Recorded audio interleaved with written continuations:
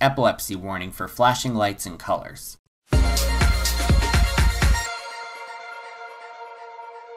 Making a video with the phrase "you won't believe" in the title often carries a big risk.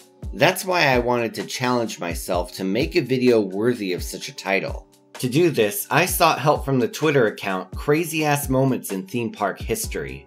This page specializes in crazy amusement and theme park moments that actually happened. And with the help of my viewers, I've compiled a top 15 list of some of the most insane roller coaster facts out there. Now we're going to be discussing plenty of unbelievable facts and moments in this video. You know what else is unbelievable? Enjoying a delicious bowl of cereal with 0 grams of sugar. All thanks to this video's sponsor, Magic Spoon. Remember being a kid, watching cartoons on a Saturday morning with a bowl of sweet cereal? I sure do. But as an adult, finding a cereal that's both tasty and healthy can be a challenge. Admittedly, I've been aiming to watch my sugar intake after moving into a new apartment. That's where Magic Spoon comes in. Magic Spoon is a cereal that's specially made to taste like some of your biggest nostalgic favorites. Not only is it delicious, but it's also high in protein, keto-friendly, gluten-free, grain-free, and has 0 sugar. Specifically, we're talking 13 to 14 grams of protein, 0 grams of sugar, and just 4 to 5 grams of net carbs. With ingredients like milk protein and naturally occurring allulose, you can enjoy a wholesome meal without sacrificing taste. Moreover, Magic Spoon has plenty of flavors to choose from: cocoa, fruity, frosted, and peanut butter, along with even more like honey nut, birthday cake, cinnamon roll, and chocolate chip cookie. On top of all of that is Magic Spoon's new cereal treats. If you're craving a mid-afternoon snack, these are just what you're looking for, sweet and satisfying. All with 11 grams of protein and just 1 gram of sugar. Plus, they come in 2 delicious flavors, marshmallow and chocolatey peanut butter. Ready to try Magic Spoon yourself? Click the link in the description or scan the QR code on the screen and use the promo code CRAZY for $5 off your own custom box. Magic Spoon offers a 100% happiness guarantee, so if you don't like it for any reason, they'll refund your money with no questions asked. Plus, for my fans in the UK and Canada, Magic Spoon ships to you as well. So start the new year right and grab yourself a box of Magic Spoon today. Now let's get on with the video. Oh, hang on. Number 15. Thorpe Park Body Odor. The last thing you want in your Thorpe Park roller coaster is someone's armpit odor. But as it turns out, that might be what you get. Alright, I'm not going to go through the whole video doing a Chills impression, but anyway.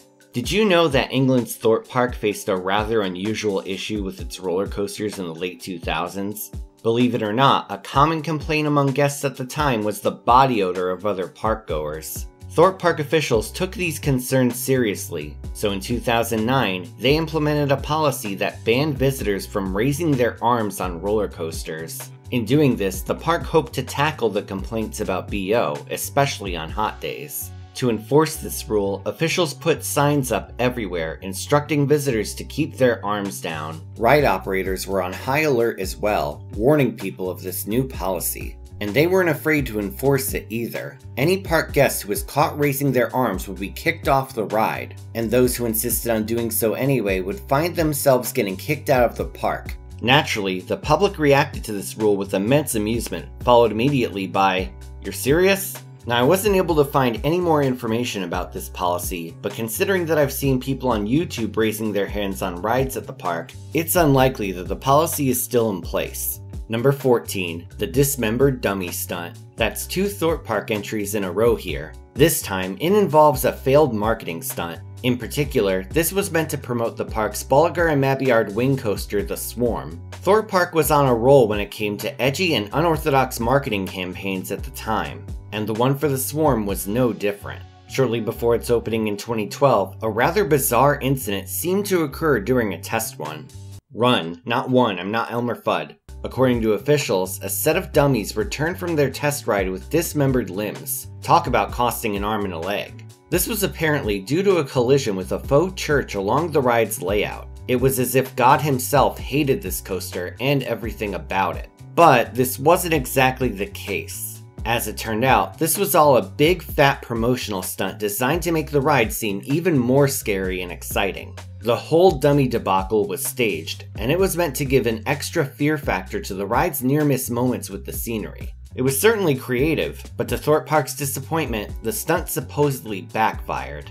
As it turned out, the swarm would end up being a commercial disappointment for Thorpe Park, though whether or not the dummy stunt contributed to it is pretty much unknown. It would be 12 years before another major coaster was installed.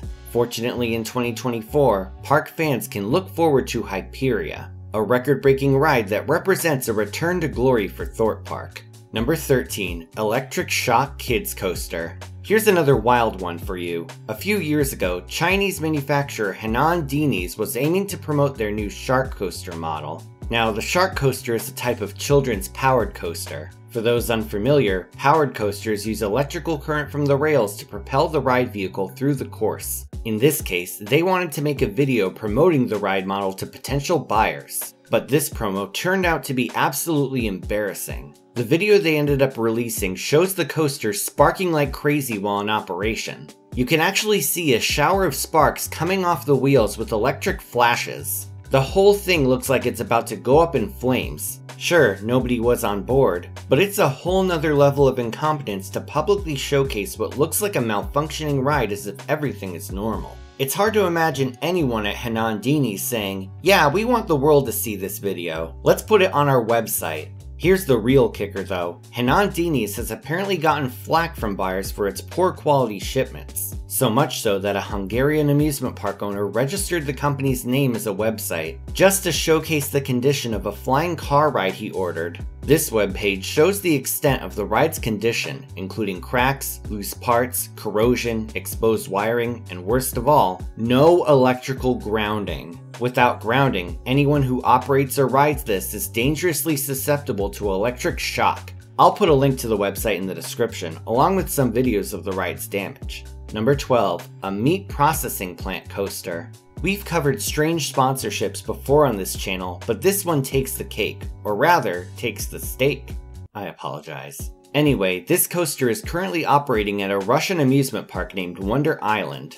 This ride is named Belokoluski Мясокомбинат, which translates to English as, no joke, Belokoluski Meat Processing Plant. This coaster is in fact named and themed to the Belokoluski brand of meat products. This company mainly manufactures sausages, though they also offer salted pork fat, dumplings, and more. As for the roller coaster, its station features a mural of smiling sausages wearing sunglasses, alliterations for the win, and it even features a sausage stuffing machine. The ride even starts off with a short dark ride section through a meat processing plant before the magnetic launch. After the launch though, there's not much meat to this coaster's theming, pun intended. Aside from the odd theme and name, the layout itself is not original at all. In fact, it's an exact copy of the famous Blue Fire roller coaster at Germany's Europa Park. This coaster has been cloned several times over the years, but the meat processing one certainly has the most unusual theme. What's really crazy though is that this isn't the only meat processing coaster at Wonder Island. Just 2 years after the original debuted, the park opened Belokoluski Meat Processing Plant 2. Yes, they went the roller coaster tycoon route and simply put the number 2 at the end. While the coaster itself is different from the first, it too is a cloned ride known as an Intamin 10 inversion coaster. If you live in the UK, you can ride an exact copy at Flamingo Land under the name Sick, or is it Seek? Well, that's enough talk of Russian meat coasters for now. But don't worry, because we're not even halfway done with this list. Just a quick warning though, this next segment may be too risque for some.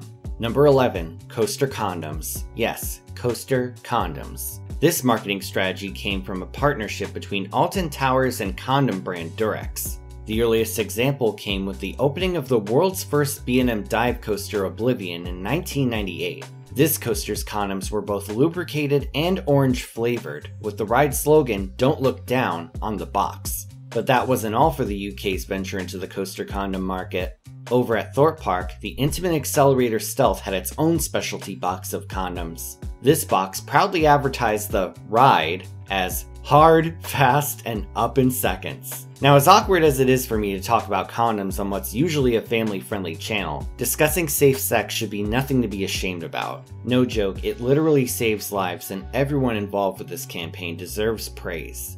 Admittedly, general audiences here in the United States, and YouTube's content policies in general, can be pretty anal about this subject. but perhaps we could all learn a lesson here. With that said, I still need to pay the rent, so I'm gonna move on before YouTube demonetizes this video. Number 10. Polar Express's Gravity Group collaboration.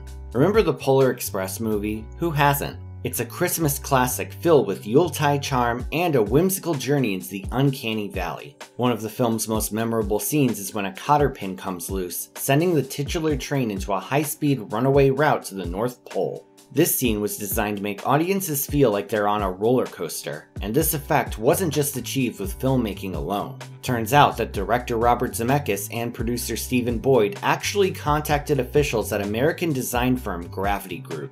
This company is known for acclaimed wooden coasters like the Voyage and Wooden Warrior. This company specializes in designing wooden roller coasters, particularly ones with jubilant airtime moments. And for this film, they aimed to give the literal polar coaster just that. According to an article on Coaster101.com, the guys from the Gravity Group were able to apply their wooden coaster expertise to make sure that the final product was realistic and provided audiences with plenty of airtime. It's worth noting that this movie has actually been released in IMAX 3D. Without a doubt, the idea of riding a Gravity Group roller coaster in a movie theater sounds like a cinema experience truly worth the money. Though I still wouldn't pay $5 for a Dasani. I could get an Evian at the grocery store for less.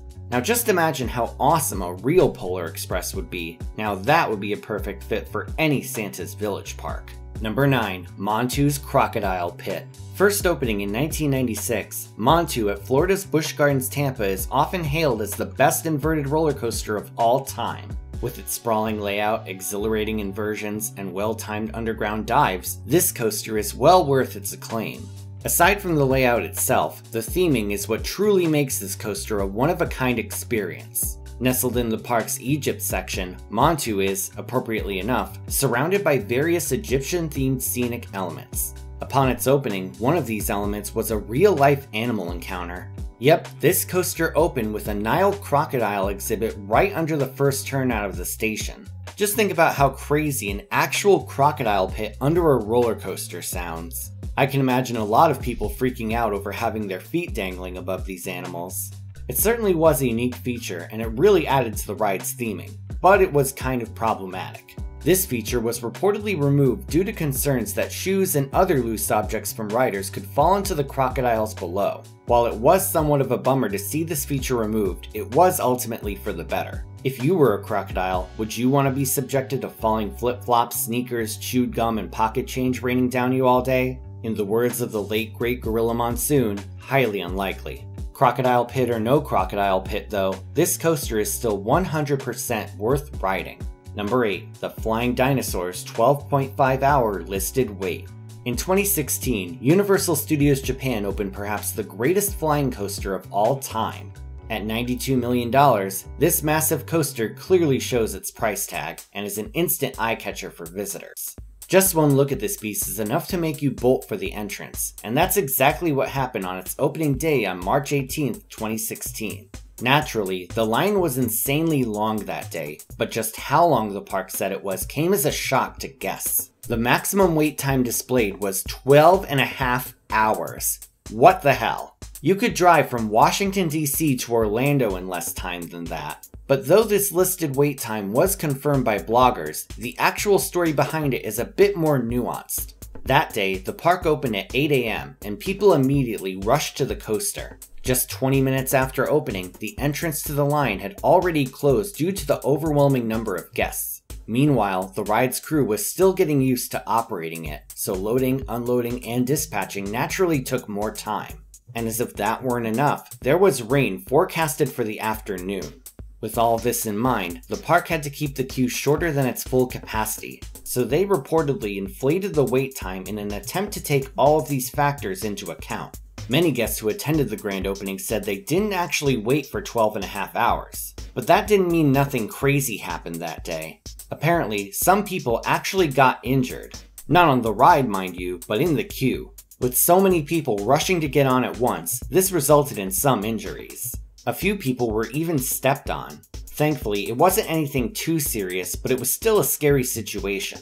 As for the ride itself, it remains an acclaimed attraction, with many saying it's the best ride at the park. But would you wait 12.5 hours for it? Number 7. Shockwave was ridden backwards. Now let's shift gears a bit to talk about a notable aspect of the roller coaster world: coaster clubs. These groups of coaster enthusiasts arrange special group visits to parks around the globe, often directly with the parks themselves. As a coaster club member, you can get some awesome perks with these visits. These include free food and drink, but you could also get something known as exclusive ride time, or ERT for short. This means you get to enjoy the coasters either before the park opens or after it closes to the public with minimal lines, usually. One particularly unusual ERT session was offered by England's Drayton Manor in 2002. Here, club members were allowed to experience the park's stand-up coaster Shockwave in a way that was definitely unorthodox. During an ERT session, enthusiasts were given the chance to stand up backwards on the coaster.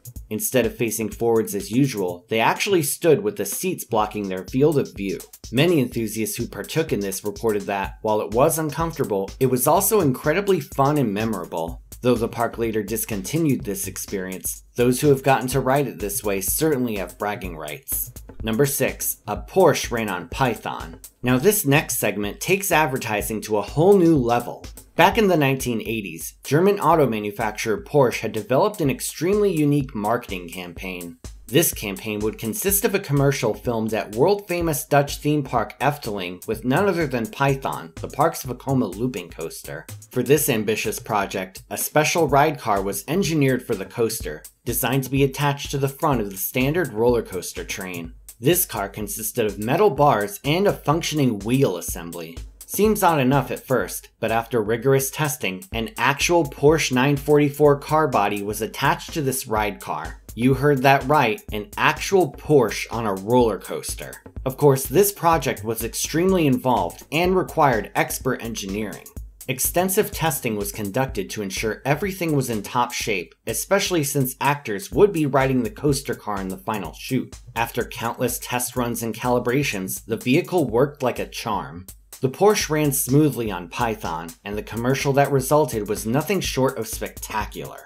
Nowadays, a studio would likely use CGI to make something like this, but the practical effects on display really make this ad special. Now this is an ad worthy of the Super Bowl. Number 5. The UK's Naked Coaster Record. Next up, we're diving into a record-breaking, albeit unusual piece of roller coaster history from the UK. Did you know that the UK has broken the record for the most naked people on a roller coaster not once, not twice, not 3 times, but 4 times? The first record-setting ride was on Nemesis Inferno at Thorpe Park in May 2004. Not content with just one record, the country shattered it again on Nemesis at Alton Towers in August 2004. This streak continued at Southend-on-Sea's Adventure Island on Green Scream in 2010. Finally, the most recent record was set on the Grand National at Blackpool Pleasure Beach in 2019. The one at Blackpool was organised by British Naturism, the UK's natural naturist organisation, and members of the public were free to sign up as well. For those who've ridden Grand National, you'll know it's not the smoothest of coasters. Add to that the fact that it was a chilly 50 degrees Fahrenheit that night, and you've got a rather interesting challenge. Nevertheless, many participants in the Grand National record recall the experience as memorable and upbeat. Even better, many of these record attempts were done to raise money for charity. You know what? More power to these people. Number 4. Ralph Firman's F1 ride on the big one at Blackpool Pleasure Beach. Turns out Efteling wasn't the only park to have a car strapped to one of their coasters. Shortly after the British Grand Prix in 2003, F1 driver Ralph Firman went to Blackpool Pleasure Beach for a special publicity event. This event was the grand opening of the park's Jordan Grand Prix ride. This is a tame antique car style family ride. To further promote the ride, Firman took a special ride on the park's star attraction, the Pepsi Max Big One. Similar to what Porsche did at Efteling, a Jordan EJ11 chassis, sans engine, was mounted onto the roller coaster, replacing one of its standard passenger carriages. You may think that this vehicle would be unable to complete the course, but on the contrary, Firman navigated the entire layout in this car. Firman said of his experience, quote, "Obviously, nothing comes close to driving a Formula 1 car around a racetrack, but I have to say, the minute I spent on the roller coaster was pretty exhilarating." This was truly a once-in-a-lifetime experience, and it gave Firman a credit not even Richard Bannister himself has. Number 3. A literal pissing contest by Saw the Ride. We've seen an unusual Thorpe Park marketing strategy before on this list, but this next one is just flat out bizarre. In 2009, Thorpe Park opened Saw the Ride, a Gerstlauer Eurofighter model themed after the infamous Saw movie franchise. The next year, they decided to take things a step further with the launch of a Saw horror maze to go along with it. In February 2010, guests were given a chance to contribute to the attraction. And the way the park went about doing this was truly taking the piss. Believe it or not, Thorpe Park held a urine odor contest. In this competition, the guest with the worst smelling urine would win 500 British pounds. The winner would also have their scent used in the new haunt maze. During the contest, urinal booths and porta potties were set up around the park for this, including in front of Saw the Ride itself. Here, guests could have a slash and contribute their samples in the open. But wait, there's more. The park didn't just ask for urine samples, they gave tips on how to make your urine smell worse. Suggestions included drinking alcohol or coffee, eating salty or sugary foods, consuming garlic, eating asparagus, and most questionably, deliberately dehydrating yourself. As a side note, remember that dehydration, especially at an amusement park, is a terrible idea. In fact, the reason most people get sick at amusement parks is from not drinking enough water.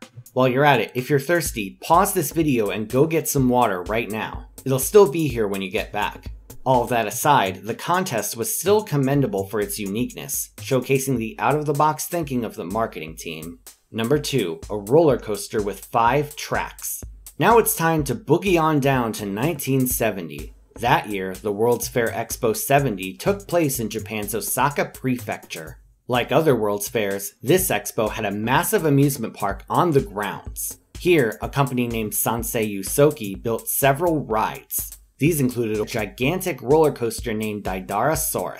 This ambitious coaster had not 1, not 2, not 3, not 4, but 5 separate tracks. Each track's lift hill stood in a mesmerizing row, and the sight of all 5 trains on the tracks together was truly one to remember. Interestingly enough, the tracks had a bit of variety to them. One track was a mild family coaster, while 2 tracks directly raced each other, and the remaining 2 dueled each other. Imagine being able to claim all 5 of these coaster credits, assuming you'd count them as 5. At the time, this coaster was truly fit for a World's Fair. After the fair ended though, officials wanted to reuse the land as a permanent amusement park. So to make room for new attractions, they removed the family coaster and the racing tracks, leaving only the dueling tracks still standing. Later on in 1999, the dueling tracks were combined into a quasi-Mobius loop coaster, meaning passengers would experience each track in one circuit. For the next few years, the coaster operated as arguably one of the longest on Earth. However, after a fatal accident on the park's Fujinraijin 2 coaster, the park's attendance plummeted, leading to its closure in 2007.